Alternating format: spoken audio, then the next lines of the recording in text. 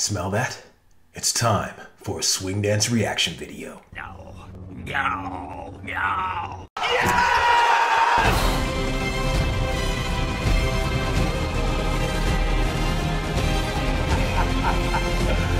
Woo! SwingFest, SwingFest, SwingFest. I believe this event is in Saint Petersburg, Russia. Hello folks, my name is Jamin Jackson. Welcome to Street Smart Swing. I am your host, also known as the Galactic Swing Dance Umpire, and I am here to judge another Jack and Jill competition. Aside from dancing and creating new ways to do Lindy Hop, I love judging competitions. It's one of my favorite things to do, and I'm going to give you my opinion of this Jack and Jill competition at Saint Petersburg, Russia's event called SwingFest 2019. This feels like a familiar event. I think I went to this event one time. It was like 2000 something, 14, 15. It was a long time ago. But I do remember having a good time. I believe it was over the holidays. No, it was during Halloween. It was during Halloween. It was really cold.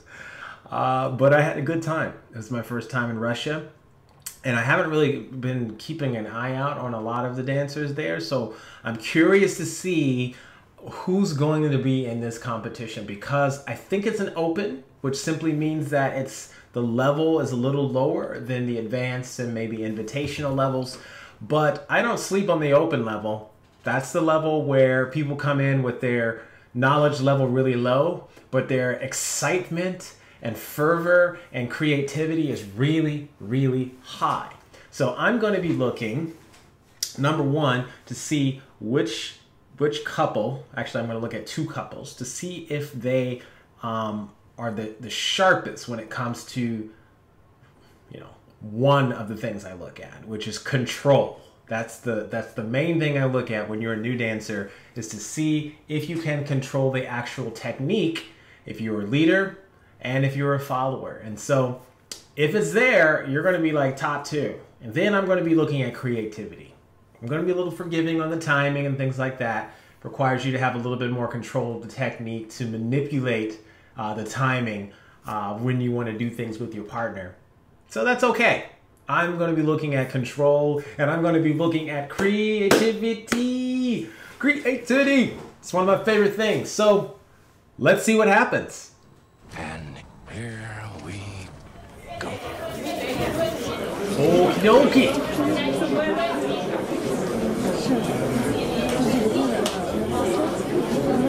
I know that guy. I think that's the organizer.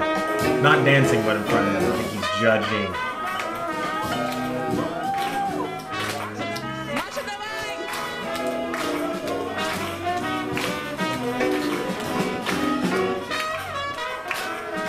Very good, very good. I tell you what, this couple's doing so far so good on the control. I'm really impressed by the leader not doing too much and waiting to allow his partner to move freely.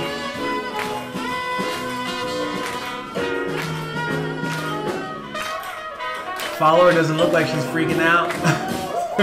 Right?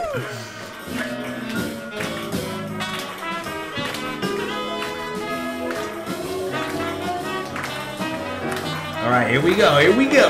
Number two.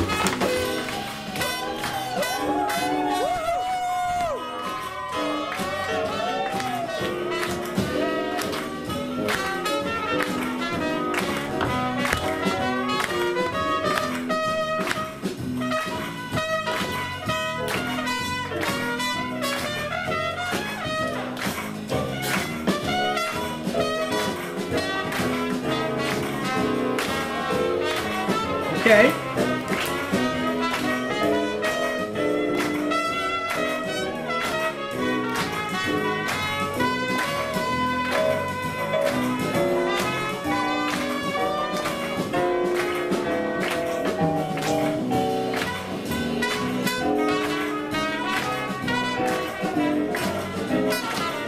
Okay, okay.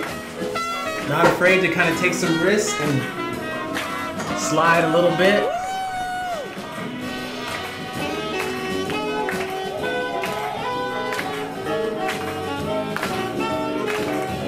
Oh, I saw that footwork.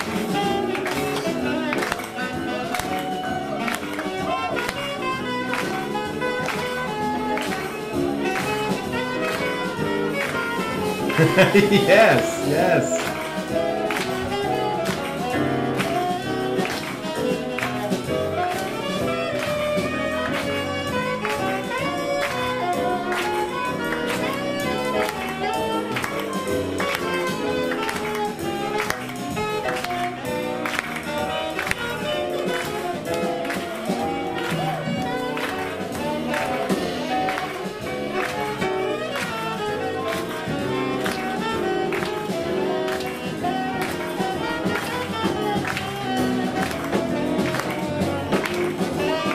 Yes, yes, yes. Looking good so far, guys. This is looking good.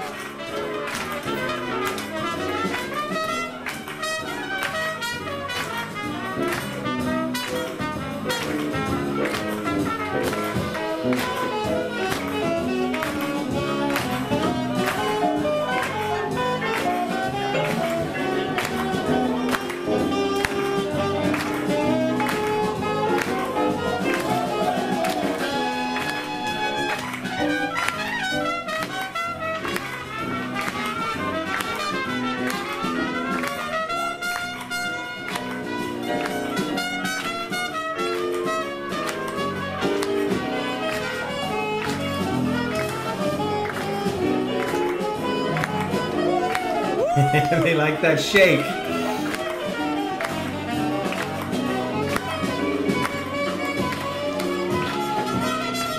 Alright, here's the other car. I think this is... No, it's not the last one.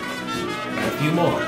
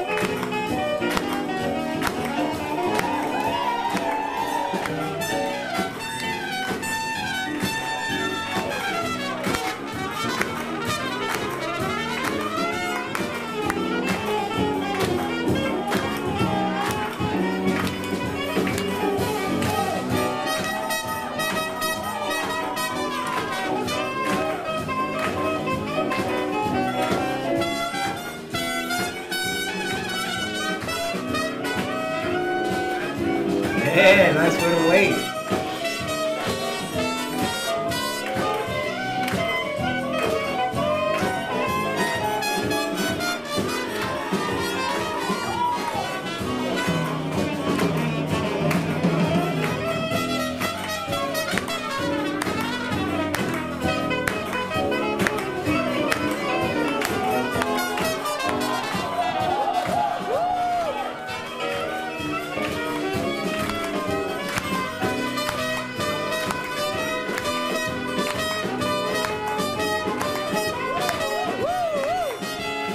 A little breakaway, all right.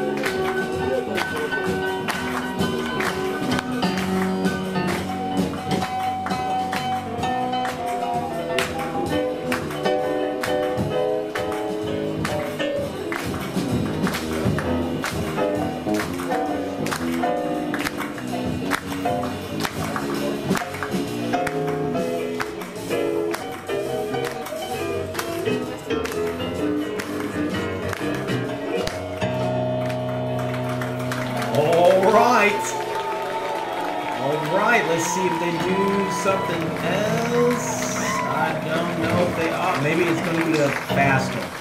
Let's see. See if they speed it up a little bit. Отлично. Первый заход у нас был на... Да, отлично. Теперь мы... Alright.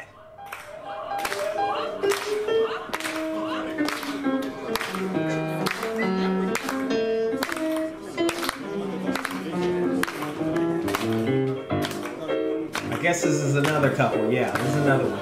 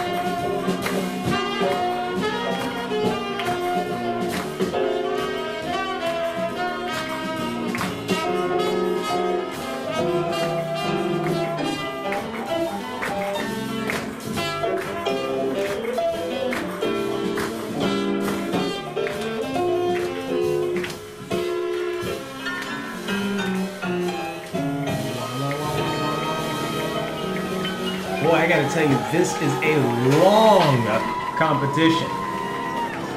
Especially it being mid-tempo. That's really interesting. But I can tell you who I'm liking so far.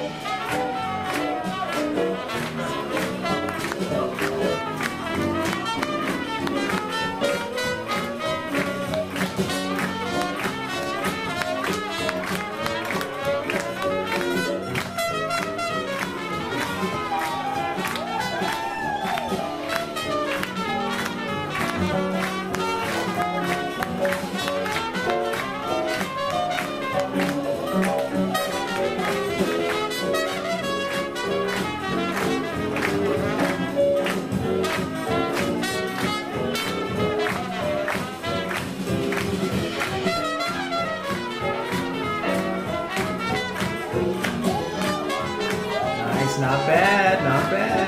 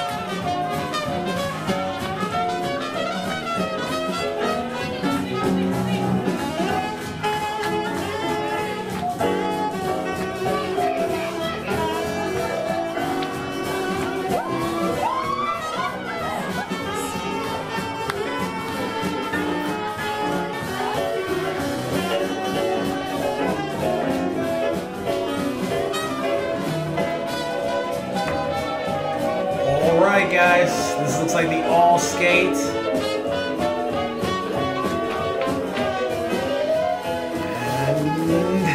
And it's coming down to the wire.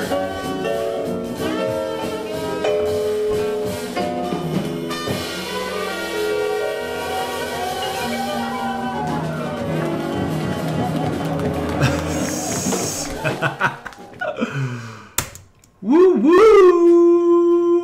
That might go down as the longest competition I have ever sat and watched. That was long. I think it was almost 20 minutes. That's pretty cool though. Those dancers continued to go and many of them continued to wow me. What's great about what I saw is that they switched up partners a couple of times, and so I got a chance to kind of really see who these dancers' personalities really were, and that was great. They also switched up the tempo a little bit, so it was mid-tempo throughout most of the competition, but then they sped it up, and I was able to kind of, in a way, see the dancers from a totally different perspective. I could see their strengths when it was slow. I could also see their strengths when it was a little bit faster, and it really gave me a little bit more perspective on why I judge opens a little bit different than everybody else. Because both the technique and creativity are super important. I'm not one to just say, get into Lindy Hop and make up the rules as you go, do whatever you want to do, because that ain't right. That ain't right. You know, when I first got into the dance, I came in as a dancer who has been dancing for 20 years. I've been a hip hop guy, lots of tours, lots of choreography. And when I came into Lindy Hop, I had to humble myself and literally figure out how to do the technique, even though I had a crazy amount of ideas in my head that I thought I could lead, but I really couldn't do it. I had to basically go humble myself and learn this technique the right way. And so I did that, and at the same time I didn't lose my creativity. So for me as a judge, that's the perspective I have. If you can already dance and you get into Lindy Hop, you got a lot of ideas, but you can't do the technique, I'm going to be hard on you, because a lot of people didn't do that. A lot of people who came in the scene before you. So I hope you guys can take that with some perspective. So, without further ado, let me get into this. Let me get into who I liked and why. Let me start with the followers. There was one of the followers I really liked because of her energy. And she was a little taller, which typically is different. For taller dancers, normally they're timid. Usually the ones that I see. They tend to kind of keep their limbs in a little bit. They usually take really, really big steps, and sometimes it looks a little clunky. But one of the ones who was actually tall and looked like they were in control of their body, and I loved her energy, was the follower who had all tan. She had like a tan dress on. I think she had blonde hair. I like to call it yellow hair. And she was great. I think it's like a pinkish tan dress. Yeah, I think the lighting is kind of changing the color. But I loved her dancing. She's one to watch out for. I don't know her name, but I really enjoyed it. Mainly because she had control of her own body. Now, obviously, there's things that every person can do to get better as a follower, and you know, we talk a lot about those things. There's just some simple things as a follower. If you just know these couple of things, then you can really accelerate your learning curve. And I'm sure she can find out, you know, a lot more of those details in her own dancing where she's at. But I still liked what she had to offer. I wasn't too strict on the control aspect, the technique part. What I liked that was controlled wasn't so much what she was doing with her partner, but what she was doing within her own body. She wasn't just flopping around and taking really big steps. None of that. She had control of her body, and I love the energy. So, awesome dancing. The second follower I really liked, she had short hair. She had a white shirt, I think it was like black jeans. She had a lot of energy too. She was actually my favorite one out of all the followers. And she had this ability to hit the moves. So it's really hard. There's a dichotomy in following where you're kind of flowing based on the energy, and then sometimes let me back that up. Let me just say you're following based on energy, and then sometimes your skill is following based on visual cues, like on what you want to hit to the music. So some followers are really good at that. They can hear the music and they can do certain movements that don't necessarily take away what's happening, but it can add value to it without interrupting what the leader might set up next. I think that's what I wanted to say. And these followers, there's very few of them that can do that. Some of them just have that natural ability to hear the music and be able to add a punching movement that hits the beat instead of flows through the beat, without taking away what the leader was trying to intend, right? It's a delicate balance, and she had that. That's one follower I would continue to watch if I was someone like looking for the next couple of dancers to do some things in the future for the art form. So I hope she keeps dancing. I don't know who she is, but I liked it. It was good. I was looking for her second set. The first time I was like, yep, she's the one. And I was waiting for that fast set to see if it would be similar, and it was. It was. So I wasn't deceived. So thank you. Thank you. Let's get into the leaders. This was a little bit more difficult because I think it's harder to actually lead than it is to follow. Even though our role doesn't take as much discipline. It's different. We just set things up. We can look any way we want to do doing that, but we literally just set things up. So most of our problem as leaders is we have to know how to set things up without hurting our partner and covering if something goes wrong, and still at the same time looking good and still dancing on beat. And sometimes that's just overwhelming for leaders who just start off. So I applaud this leader for just being able to control the technique, not feel rushed by their partner's energy, but simply just following through with the technique. And that leader for me, he had the gray and tan shirt, and he had it was like tan pants. Yeah, it was a grayish white shirt with tan pants. He was really tall, and I loved his ability to control what he was doing. It is super hard for taller guys to actually look good and lead at the same time. Sometimes you can lead stuff and feel like you're looking good, but visually, like the lines might be off a little bit, or it just looks clumsy and like you don't really know what to do with your own body. But he simply didn't have that. I mean, there's very few dancers I think of, dancers that I really admire, friends of mine who taught me a lot of stuff. Todd Yannicone, Peter Strahm. Those are really tall dancers who have control of the technique with their partner, but they also know how to manipulate their body to still look good while they're leading. This dancer had that quality. He had that in the slow set. He had it in the fast set. And again, I was looking for him. I was going to say, is this real? Is this the real deal? His most valuable thing to me as a judge was his ability to control the technique. There was another guy that was close to him. He also had gray and white on. He was a taller guy. I think he had darker hair, but those two had that control the most for me.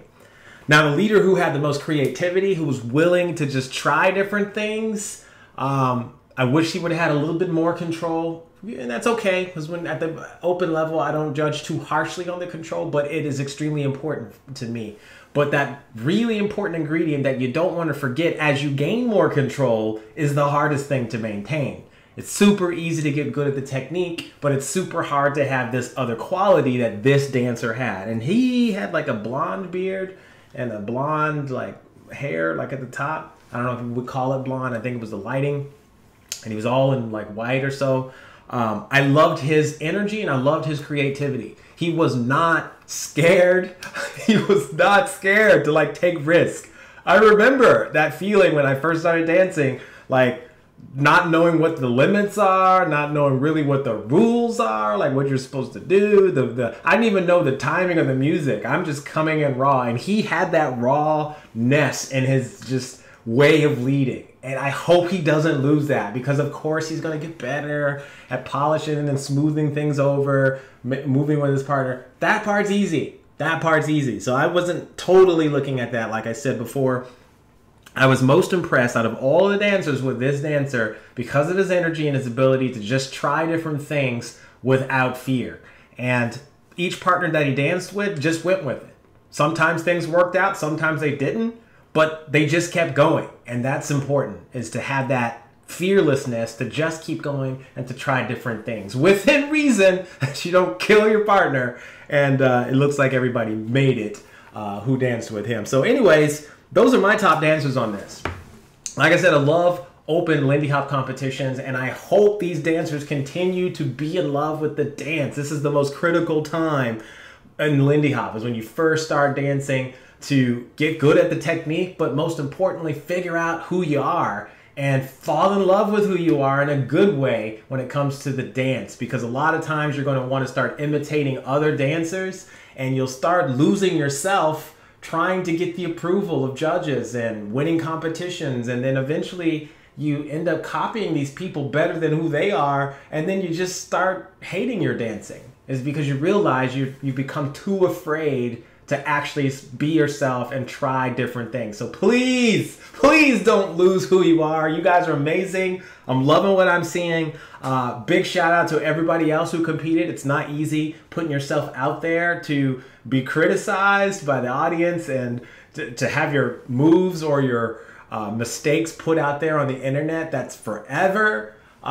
Big shout out to you guys. I do remember that time when I first started competing. I was doing crazy stuff, and I went out in a jam circle, did like a cartwheel, and like drop kicked my partner in the face and didn't even know.